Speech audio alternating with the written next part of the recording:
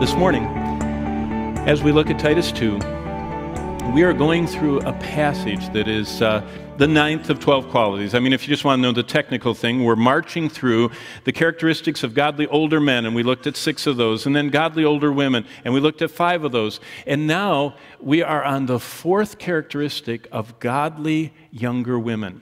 And we're looking at what godly older women are supposed to make a commitment and a sacrifice to sit down and face-to-face talk over with every younger woman in the church. In fact, the lesson I'm sharing this morning, it should be a part of everything to do with young ladies in the church. It should be a part of their training in Sunday school, their training in their youth group, when they get into the college group, when they're in the young marriage group. This is what Paul said they are to have older, wiser, godly, nurturing, mentoring in. But as we do that, look at the larger picture. Salvation is described in the Bible as being clothed with Christ's righteousness. In fact, the Bible says that when we were born again, we were clothed. In fact, justification puts the righteousness of Christ on me, erases the record of my sin, pays the whole penalty. And when God looks at me, He does not see me, the sinner. He sees me, the righteousness of Christ. So salvation is all about me being clothed with Christ. Every day, my daily Christian life, Paul says in Romans 13, verses 13 and 14, every day we're supposed to put on the Lord Jesus Christ. It's almost like putting on armor or putting on an overcoat, like when it's raining so you don't get soaked. We are to put Him on. In fact, Colossians 3, it says we're supposed to clothe ourselves with Christ's virtues. So salvation is always portrayed as putting on Christ. The armor of Christ, the righteousness of Christ, the characteristics of Christ. And so with that description, believers are clothed. We wear Christ. And with that in mind, Paul introduces a concept for women.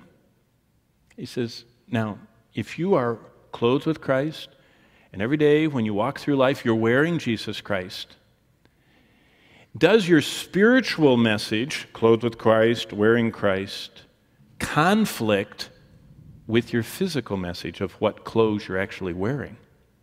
So let me ask you a question. If Jesus Christ was here ministering in the 21st century, if Jesus actually, instead of Galilee, the first century, was doing Western Michigan, 21st century, and He was doing His itinerant ministry around here, and walking around, and you saw Him on Westnedge, or you saw Him, in Portage somewhere, would the way you saw Him at all differ from these descriptions? Because Jesus is walking around Portage, Kalamazoo, Schoolcraft, and everywhere in between in us. We're clothed with Him. And when people see us, they're supposed to be drawn to Him. Now, with that in mind, would any of these descriptions portray Christ's appearance if He were ministering here? Do you think Christ would ever choose to dress in a way, as He walked our streets, that was provocative, that was sensual, and that was revealing areas of His body that God's Word says need to be covered? I mean, that just sounds foreign to thinking of Christ. Do you think that Jesus would ever choose clothing that would make Him appear skimpily-attired? I mean, doesn't that, it's hard to say Jesus and skimpily. It doesn't go together. Can you imagine Jesus with a short skirt or short shorts or with some kind of a sexually arousing outfit? No, not at all, even if you try. Do you think Jesus could ever be described as hot?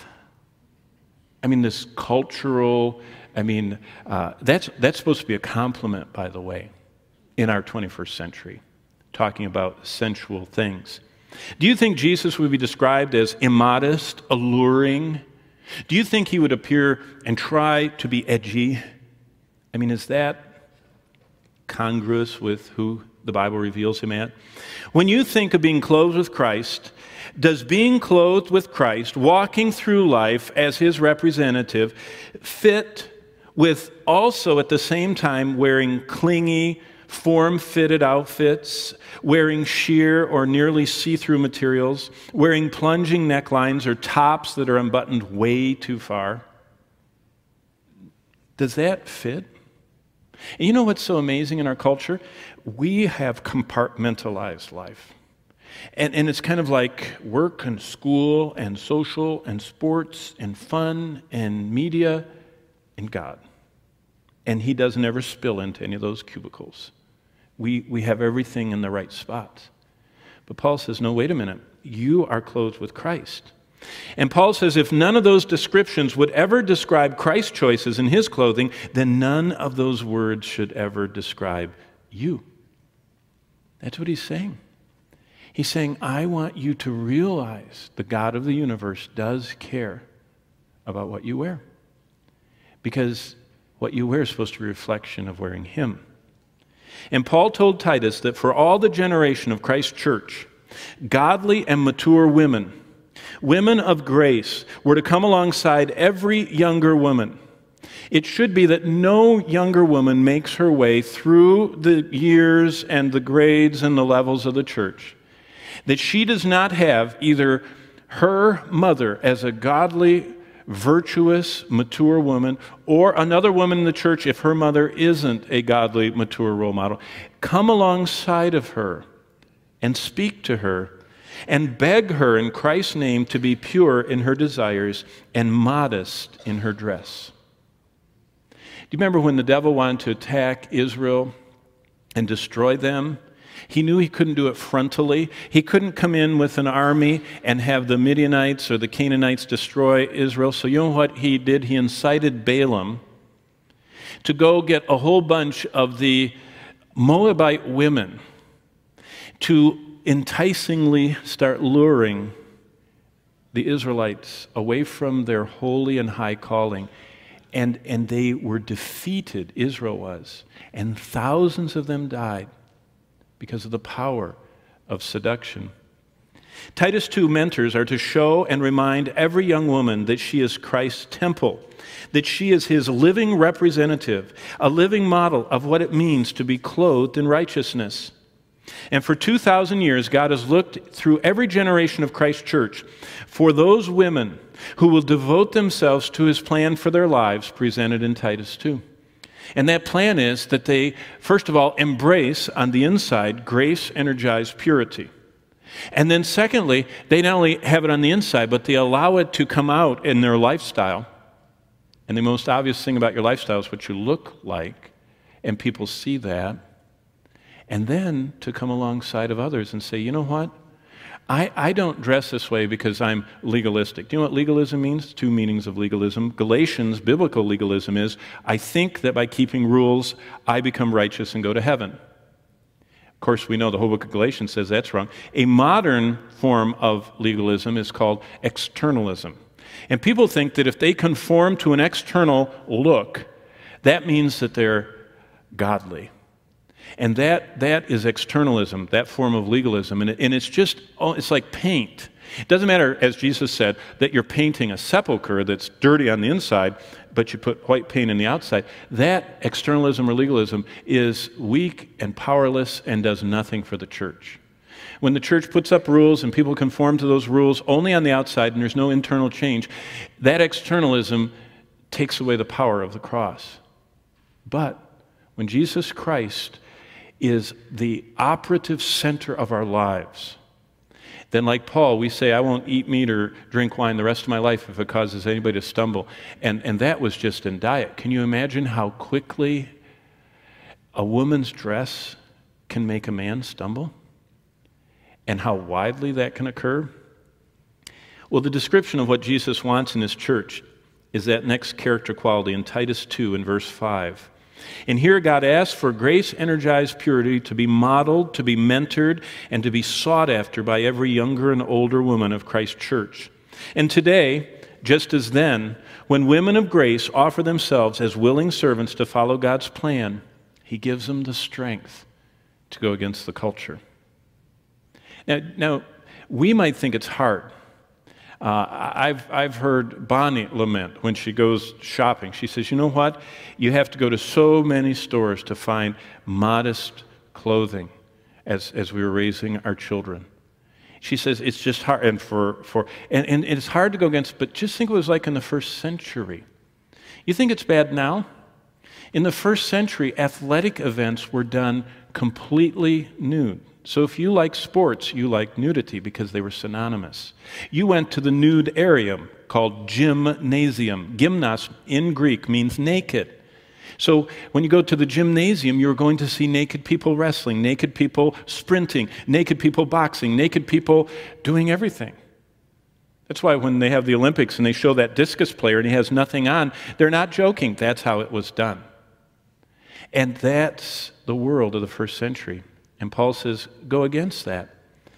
You have to resist the culture that's squeezing you into the mold. So, in Titus 2, starting in verse 3, God lists off 12 virtues that describe the life of a woman whose heart is indwelt by the Spirit and whose life is empowered by God's grace. And those 12 are what we're studying this morning. Let's stand together for the reading of God's Word. Hold your Bibles. I'm going to read starting in verse 3 all the way down to verse 5, and we're going to pray that the older women likewise, so that's group number 2, that they be, first quality, reverent in behavior, second quality, not slanderers, third quality, not given to much wine, fourth quality, teachers of good things, fifth quality, that they go beyond just teaching and they personally face-to-face admonish the young women. It's not enough to have a class. You got to go alone and talk to them. And starting in verse 4, that the young women love their husbands. That's their first lesson. Number 2, love their children. Number 3, are discreet. By the way, we saw that last time. It's the one quality that all 4 groups, universally, it's that sober mental health we talked about last time. Number 4, chaste. That word right there is one of the biggest words in the New Testament, over 300 times. Hagnos or hagiadzo. You might know it as holiness. You might know it as sanctification. Your Bible might say pure. Other versions say chaste. But that word is one of the biggest concepts in the New Testament. And it says the application of that word needs face-to-face nurturing. Number 6, homemakers. Number 7, obedient to their own husbands. Why would all these qualities be important? Look at the end of verse 5. That the word of God may not be blasphemed. Let me say this. God says, this is what I want. And if you choose intentionally not to conform your life to this, then that effect is, for those who are not following God, your life becomes a walking blasphemy to the Bible, because they say, your God says this, and you do that. You are not obeying your God. You are speaking against him. Blasphemeo. And so Paul charges the church with these qualities. Let's bow for a word of prayer. Dear Father, I thank you this morning that as we just read your word, we hear your voice across the centuries coming to us, be forever settled in heaven, refined as silver in the fire 7 times, living and abiding word. And we say, Lord, speak to our hearts. Help us to choose today to respond to you. In the precious name of Jesus we pray. Amen. You may be seated. As you're seated, this morning, God declares, in that second word, he wants all women in his church to be chaste, that's King James, New King James, or pure, that's English Standard, NIV, NAS. This word is, as I said, hagnos, is an adjective, purity or holiness, that is the adjective form of the verb hagiadzo, which means to sanctify, to make holy. It occurs all the way through the Scriptures. Paul uses this word to describe our constant choices we're to make. Philippians 4:8. What sort of things are true, honest, just, pure, lovely, and of good report? There's that word hagnos. This is the same word John uses when he says believers, 1 John 3:3, purify themselves as he is pure. Believers are constantly saying, I want my life to match up with my calling in Christ. And my calling is Christ. I'm clothed in his righteousness. I'm his temple. And so I want to purify. I want to have my life hagnos. I want it to be reflective of God in his holiness. James describes the first manifestation of the Holy Spirit's wisdom within us as, in James 3:17, but the wisdom that is from above, from the Holy Spirit, from God, is first hagnos, pure. Same word.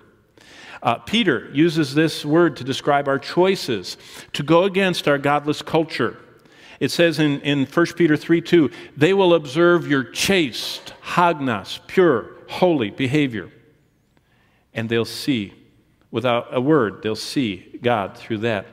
In fact, God's word says all believers are either being sanctified, hagnos, hagiadzo, or they're not genuinely saved.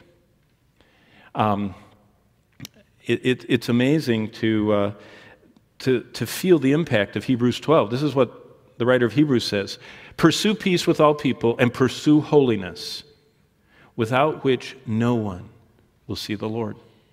Only those who are clothed in Christ's righteousness, only those who are holy because of the work of Christ, his justifying work, will see God. But the other side of justification, it's kind of like a coin. If you get a coin or a dollar or 20 or a 50 or a $100 bill, and it's got, whoever's, let's see, who's on the 5? Lincoln. If you have a Lincoln on this side and you turn it over and there's nothing on the other side, you better get rid of that quick. It's fake, Give it back to whoever gave it to you. If you find someone that says they're justified, that's one side, and you flip them over, and they are not in the process of sanctification, God says they're counterfeit. Because justification, the other side of that process, justification is what God does to us. Sanctification is what that does in us. And that's what this is all about. As believers, we're reminded by God he dwells in unapproachable light, and we're his dwelling place. And his only request is that we reflect that by the holiness of our life. Well, this call was hard. I told you about the athletics, but the sheer level of sexual temptation and immorality and immodesty that assaulted believers at every level in Paul's day rivals our day. And the net effect was the church was being influenced, because when the church gathers, it's a close community. And if any individuals within the community are sending a mixed message, it lures and tempts those within the community to sin. That's why if you read the Bible and look for the listings of the sins, where Paul says, that those who are, and he lists off a list of sins. Do you know what's either first or second in every list? There are 17 lists of sins in the New Testament that list off sin. Either number 1 or number 2 in every one of those lists is always porneia. Porneia means fornication, illicit sexuality, either written or portrayed or acted out. It's all lumped together. Porneia, fornication, is pornography, pornographic activity. It's all one grouping of sin. And that's always first or second because of the sheer pressure of the culture around them. Well, look back at Titus 2 and verse 5, at being chaste or being pure. And you say, what exactly does that mean? Well, Paul, remember, Titus is one of 3 letters that are called pastoral. They're epistles to churches, to pastors, how to instruct the church. The other 2 epistles are much longer. They are 10 chapters long. Titus is only 3. The other 2 are written to Timothy. Timothy was a fellow missionary pastor like Titus. Titus was on Crete. Timothy was left by Paul at Ephesus. Ephesus was the largest church in the ancient world. Upwards of 50,000 that Eusebius tells us were attending that church at its height. So turn back with me to 1 Timothy, because Paul, by the way, all these qualities we're looking at in Titus, you can find in Timothy. They're just kind of scattered throughout the whole 10 chapters instead of all compacted into 5 little verses. And so if you look through the pastoral epistles, you find a completely parallel message, abbreviated and kind of distilled in Titus and elongated and explained in Timothy. And look at 1 Timothy 2:9, because I want to ask you a question as we look at this verse. Does God really care what women wear? I mean, honestly, just listening to this and looking at these verses, you have to answer that yes or no. Does God really care what women wear? And if yes, then you need to respond. If no, then you don't need to respond. So does God care what women wear? Well, look at 1 Timothy 2:9. And by the way, don't take it out of context. He's talking about the church and the worship. Verse 8, I therefore the men pray everywhere without wrath and without doubting. He's talking about the gathered church when they meet, that what is supposed to go on and the holiness. And it continues in verse 9, in like manner, in this high calling for the conduct during worship, also that women adorn themselves in modest apparel. Now, in case that was unclear, he goes on to describe it with propriety, moderation, not with braided hair, gold, pearls, costly clothing, which is proper for women professing godliness with good works. And what he says is he targets a social issue of the day. The modesty is clear. I mean, the provocative allurement of the Roman period is well attested. You can read Juvenal, any of the writers talking about how they lived back then. But what is this hair braided stuff? Well, the emperor's wife in the first century started doing something. She started having her clothes made with pearls sewn in. And so her clothing would have actual pearls and emeralds and rubies and diamonds sewn into the fabric. I mean, she wasn't just wearing them. She was wearing them. But that wasn't enough. They started having these elaborate, they'd grow their hair real long, and they would start wrapping around their heads. And they would weave in 24-karat gold, soft, and they would weave it into their hair. So their hair just was glistening with gold. And they would put in precious stones. So that when, the people that were copying the top dogs, the people that wanted to act like the emperor's wife, when the rich Christians would come in, they would start coming to church. And one of these women with the big, with the gold and stuff, can you imagine how heavy that would be? How hard it would be to wash? Oh, man. But she'd come and sit down in the service. People couldn't even hear. They would all be watching her and thinking, oh, if one of those fell off, that's a month's pay, or a year. I mean, they were just totally caught up with this. And it was disrupting the worship service, both the immodesty as well as the opulence. And so he says, I want you, verse 9, women, adorn yourselves in modesty. Now, does God really care what I wear? According to his word, very much. I was impressed recently. There's a website online called One Place. I don't know if you've ever found it. It's everybody is on there. I mean, if you ever listen to John Piper on the radio and you want to get what he says, this broadcast is kept for a year on One Place. And John MacArthur and Billy Graham and everybody, Chuck Swindoll, everybody that's on there, they keep a year of their broadcasts. So you can go to any one of them and even read the text. Well, it's a big site. And I noticed recently an article came across the front page. It was by Nancy Leigh DeMoss. And she wrote an open letter to women and said, do you have any idea what your clothing is doing to men? And I just want to read to you her opening 2 sentences. She said, this is a letter she found in a newspaper to the editor, a letter to the editor. And it says, the other day, this guy wrote a letter to the editor. The other day I was going to the business office here at the university to take care of some financial matters, and I couldn't believe what had happened over the summer. The landscaping around campus was exceptionally great. There were new dorms, there were new faces. Unfortunately, what I saw most were the scantily clad females that were everywhere. Second paragraph. This is particularly hard for males because they are stimulated by sight. Now, guys, we're not off the hook because females dress inappropriately. We are called in 2 Timothy 2:22 to flee youthful lusts and pursue righteousness and faith and love and peace. However, this boy wrote in his letter to the editor, girls, help out your brothers. Consider your clothing and what the Bible says concerning the way you dress. Now, that would have never gotten published in the paper, except it was a letter to the editor, because it had moral, biblical content. But think about that.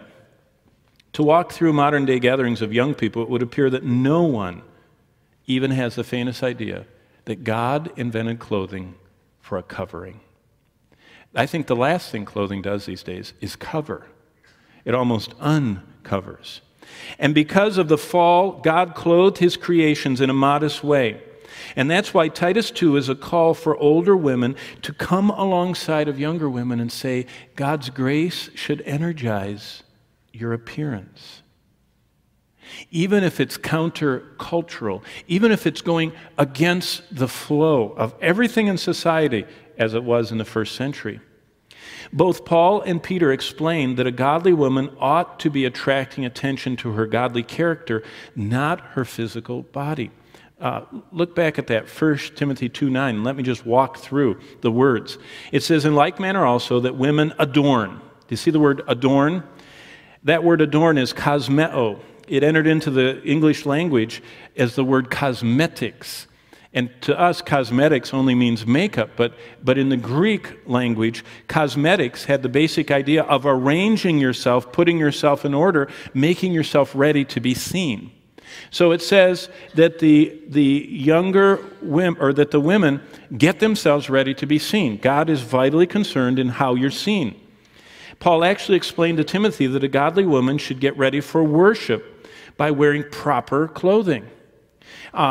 And basically what he says is that the worship service is just a gathering of all the saints who are living sacrifices of worship. And so when you come together from life, it should be that you are prepared and dressed and adorned and appear as a living sacrifice of worship.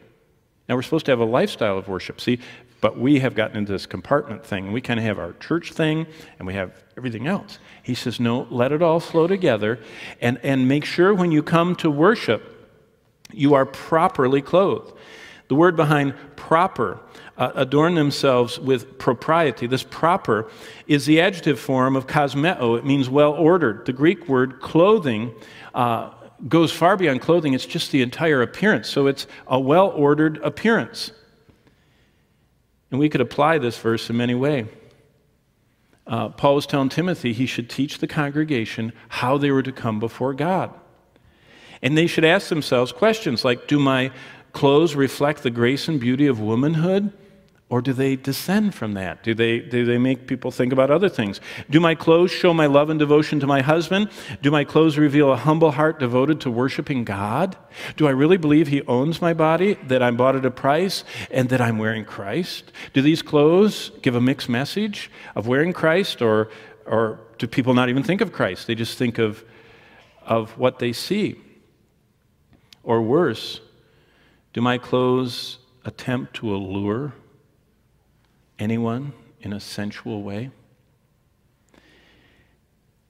If we're focused on worshiping God, we would never have to worry about how we dress, because our commitment to worship God would dictate our wardrobe, is what Paul's saying. He said, if your life is to be a sacrifice, now think in the Old Testament, that's why we have the Old Testament, it's like the picture book. God illustrates things. When Israelites were to bring sacrifices to God, they brought animals. God says, don't bring me a mangy cur. Don't bring me one that was half dead. It was racked with disease and it's ready to die. I want your healthiest, your most spotless, your most perfect sacrifice. When we come before God, we're to be a living sacrifice. That means we give to God what most perfectly would reflect Him. And that's what this lifestyle that would be our commitment, that would dictate our wardrobe. Well, so the grace-energized appearance flows from a grace-energized attitude. Look back at verse 9. It says, the godly woman's attitude about the way she dresses in verse 9 is that she should dress modestly and discreetly. This propriety and moderation, moderately, this idea speaks, it's a very interesting Greek word. The word translated modestly means a modesty mixed with humility.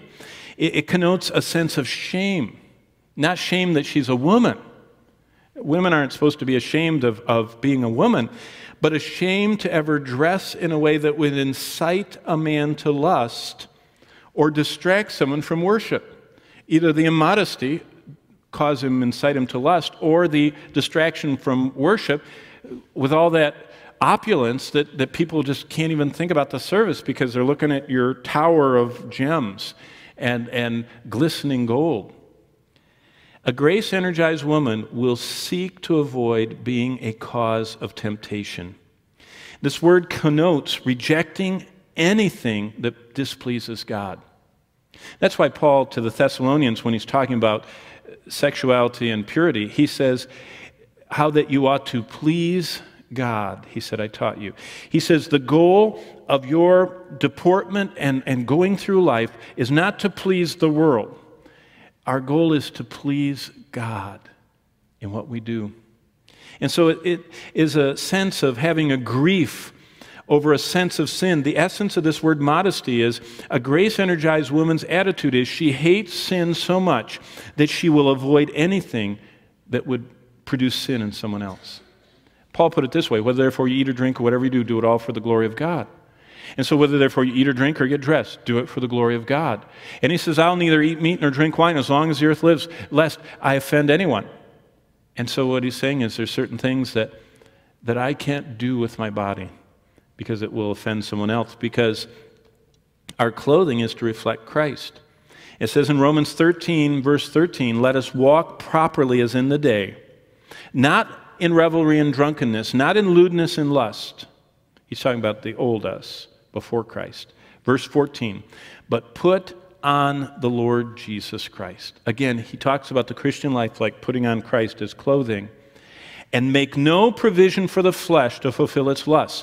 So what he's saying is, as you put on Christ as clothing and are putting the clothing on too, make sure that the clothing you put on makes no provision for the flesh to allure or to project a mixed message.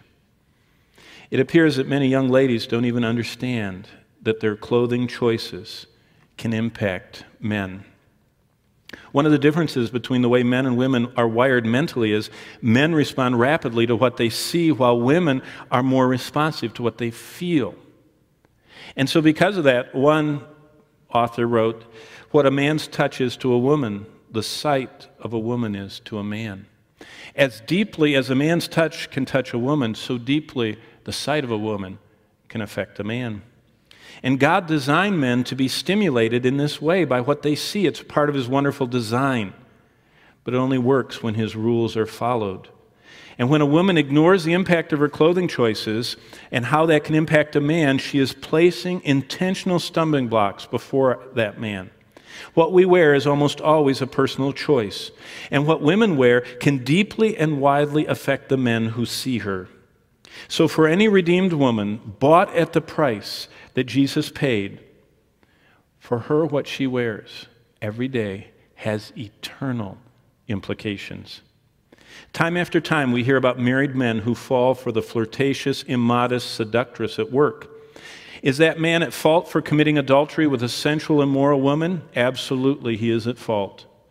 But so is she equally at fault for luring him onward by her attitude and her clothing choices.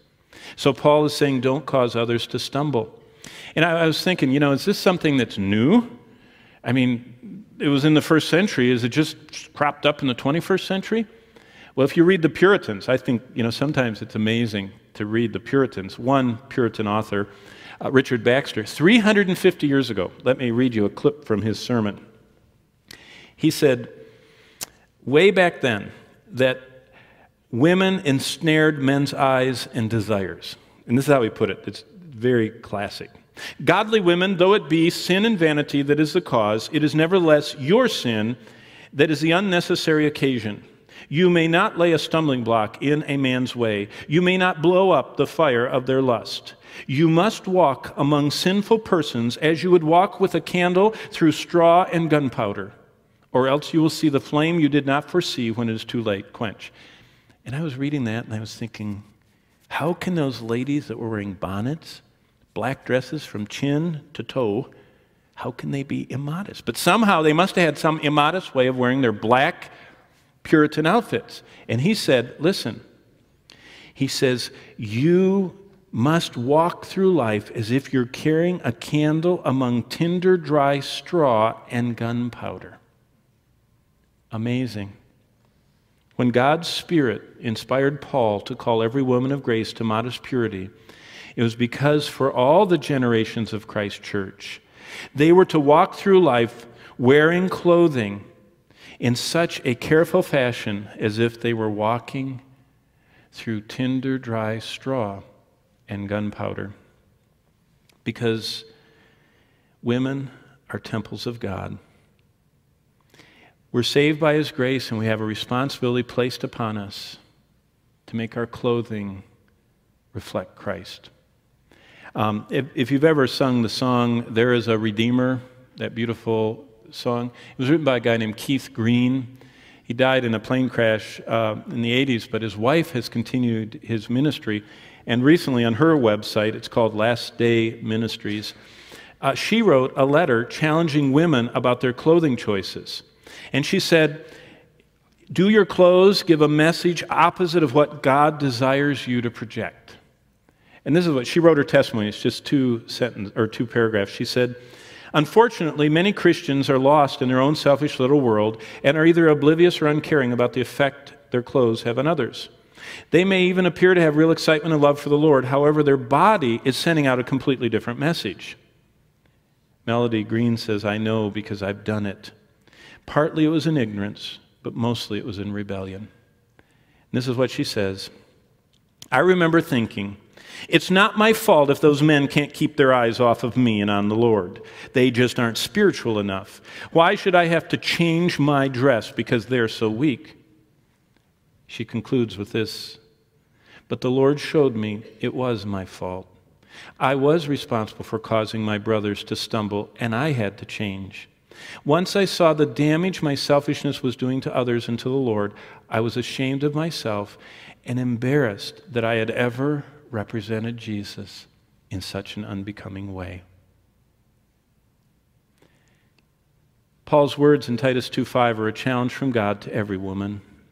The challenge is, choose clothing that reflects the glory of God. Remember what glory means? It means His weight. Kavod el, the weight of God. The weight of God should invade every cubicle, our media life, our social life, our work life, our academic life, and our clothing choices. It should invade it all, His weight. No woman of grace would ever want to become a lustful image in a man's mind. No godly woman would want to make a struggling man seeking to walk in the Spirit stumble and fall back into temptation. You know, the elders, when we meet, twice we met this month and had a wonderful gathering, they always say, "What are you preaching on in the weeks ahead, and how can we pray for you?" And I said, "Well, you know, the next word coming up pretty soon is going to be really interesting." They said, "Oh, how are you going to cover that?" And I said, "You know, I'm going to talk to people about something they may not have thought about. Have you ever thought about the people that surround God's throne? When they leave God's throne and come and visit earth, remember the angels, the messengers from God? Have you ever thought about what they look like? What those who surround God, who always face Him, what they look like? Specifically, they all wear clothes. Have you ever thought about how they're portrayed in the Bible? In Mark 16:5, in one of those many descriptions of those who come from heaven representing God, the description of them is always the same. Mark 16:5, and entering into the sepulchre, they saw a young man sitting on the right side, clothed in a tight Speedo swimming suit. Oh, no, I was looking up from the Bible. That was being culturally relevant. Do you know what it says? Clothed in a long white garment. And as soon as they saw him glowing white, radiating the glory of the presence of God, they knew he was God's representative. When we see Jesus after the resurrection, glorified and speaking to us from heaven, when he's physically described, every time it's the same way. Every time he's described. Here's one of the times. Revelation 1:13, in the midst of 7 candles, I saw the Son of Man, clothed with a garment down to the foot, girt about the waist with a golden sash. You know what he's dressed like? He's dressed like an Old Testament priest. Old Testament priests were men, were very cautiously modest. You want to read some interesting stuff? Read about how important God said even what parts of the men, it says in Leviticus and Exodus, were not to be ever publicly seen. Fascinating. Finally, when we see the redeemed saints in heaven serving God, what do they wear? I mean, when we get to heaven and God passes out the clothes and we aren't going to Walmart to get them, what does he pick? One example, Revelation 7:9, and behold, a great multitude which no one could number of all the nations, kindreds, tribes, peoples, tongues, stood before the throne and before the Lamb, clothed in the same outfit, these white robes. See, when God makes the people around him the way he exactly wants them, there is even the cherubs, you know, the cherubim, they have 6 wings. They have 2, it says covering the top half, 2 wings covering the bottom half, and the other 2, they're flying. They're totally covered because of the greatness of the glory of God. To reflect God's glory by not conforming to the immodest world in which we all live is hard. But Paul told the early believers that it was agonizingly hard to struggle against the current of the world. And by the way, the current is only getting stronger. If you read the ending, in Revelation 9:20 and 21, it says the whole world is in the grips of 2 things. Drugs and medicines. Pharmacon is the word. They're addicted to that. And secondly, they're addicted to what the Bible calls pornos. And that's immorality and immoral images. And do you know what the revolution of digital devices is? Do you know what the biggest market now for handheld devices is? Do you know what the companies can't wait until they can stream endlessly? Read the Wall Street Journal. The new market niche, if you want to make a lot of money in pocket computing, is called streaming pornography, available at the fingertips of everybody. That's why in Revelation 9, the whole world is completely saturated, the minds of humans, by the nonstop media that is, according to God's word, occultic and murderous and pornographic. And by the way, the last time God saw everyone completely saturated with sin is Genesis 6:5. And when he saw every imagination was only evil continually, destroyed the world with water. And the next time he sees that the entire world is given over to pharmacon and pornos, he destroys it with fire. And that's where the world is headed. And in this time of growing spiritual darkness, Christ calls every believer to purity and every godly woman to intentional modesty. And Paul told Titus, for the generations of Christ's church, that godly and mature older women of grace should come alongside every younger woman and beg her in Christ's name to be pure and to choose intentional modesty for the glory of God. Let's all stand for a word of prayer. As you stand, I invite you back. I never want you to miss something important. This evening we're having baptisms. We're having our West Virginia report. But the most important thing is, and I told the first service, when I get older and more shaky and sickly and have to choose, when I'm in the rest home, when I can go to church, I'll always check the schedule to look for communion, because the scriptures say that Jesus Christ actually comes and meets in a way like not even in this service. Jesus comes at communion because we're celebrating him. And we're celebrating his death. Usually we just kind of celebrate him generally, but it's like we celebrate the most important event in the history of the universe, and that is the death of Christ as our atoning sacrifice. And because the focus is on him, the scriptures tell us he meets with us in a very special way. And so one of those gatherings, we only have 2 a month. One of them's tonight. It's a night when we come in front of Jesus and share a meal, communing with him. So I hope that you'll be a part. Let's bow before our Lord in prayer. Father, thank you for your word. Thank you for speaking to us. I pray that we wouldn't just have heard another lecture, but that as good Berean Christians, Acts 17:3, will search the scriptures and see if this is so. And as we see it is so, that you want us to be hagnas, holy, pure, modest. I pray that there would be incremental choices to never represent you by what we wear opposite of the message you want us to present. Oh Lord, make us those chaste representatives of you. In the name of Jesus we pray, and all of God's people said, amen, and God bless you as you go.